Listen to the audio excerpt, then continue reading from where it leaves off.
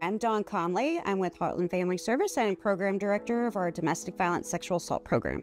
I would strongly encourage people to come to the Safe Haven Golf Tournament. This is supporting a program that is the only one in the area. It is such a huge need.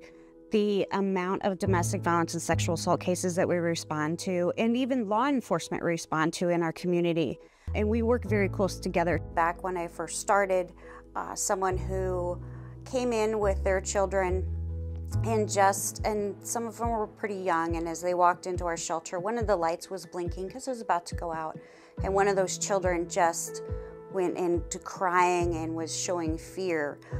Come to find out, what would happen at their home is if anything was out of place, then the adult male figure in the house would lock mom and the kids all in a room for a pretty long period of time. At a time like this, every dollar is essential so that we can provide that safety. I would really like to thank the supporters that we've had over the years, many of them being Pinnacle Bank, Arby's, and Lockton, and many others that have provided and even golfed in our tournament. Many people make this golf event happen, and most importantly are the volunteers that assist our program every year.